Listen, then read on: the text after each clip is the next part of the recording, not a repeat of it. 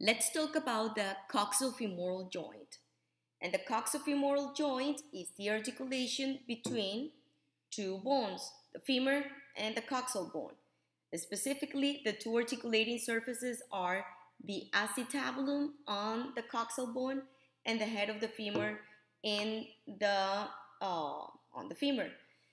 Remember here on the lab, the required mm, uh, um, items that you need to know about articulations are just the articulating surfaces and the movements.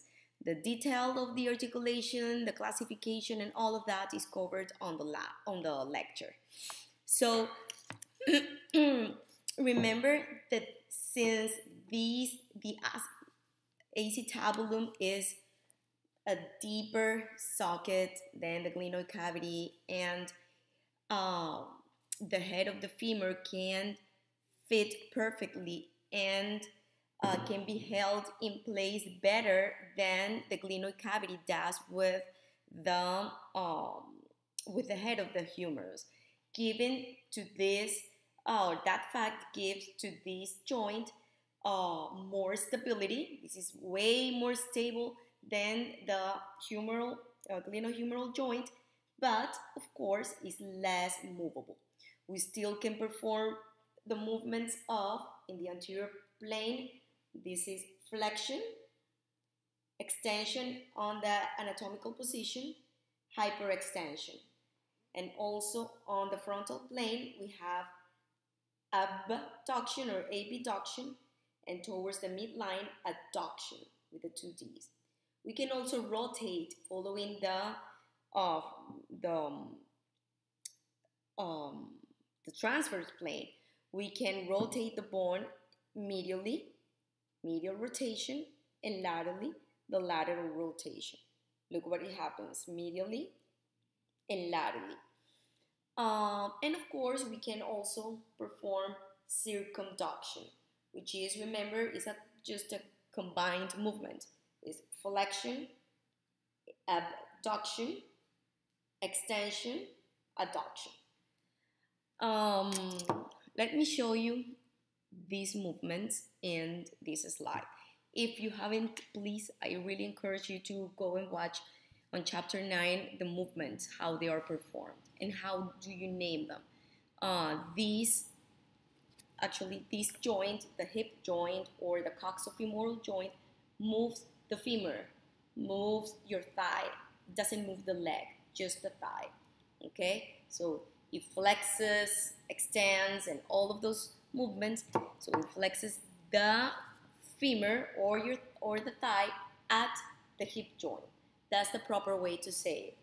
Flexion of the thigh at the hip joint. Extension of the thigh at the hip joint. Hyperextension of the thigh at the hip joint, and so forth. So that's what I put in here. Movements of the thigh at the hip joint. Is in this joint where the movements are happening. So remember, we have flexion. You reduce the angle between your thigh and your trunk. It's the anterior movement. The opposite movement, actually, this is not extension. Extension is this one, the one in anatomical position. When you pass posteriorly the anatomical position, you call that hyperextension.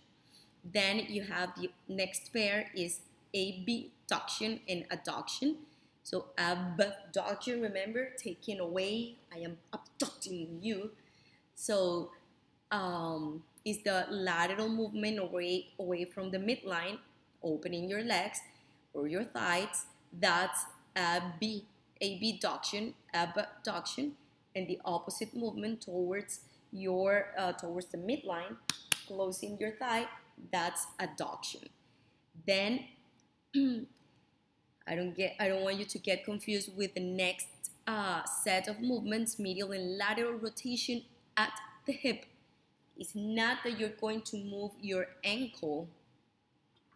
It's not happening. The movement is not happening at the ankle, medial and lateral. No. What we're doing in here is moving the hip joint. Okay? So place your hands on your hip at the coxofemoral articulation, and you will feel the medial and lateral rotation.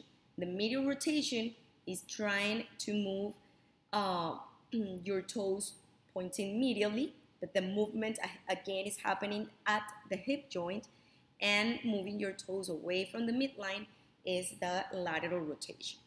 And then the circumduction, I already explained that.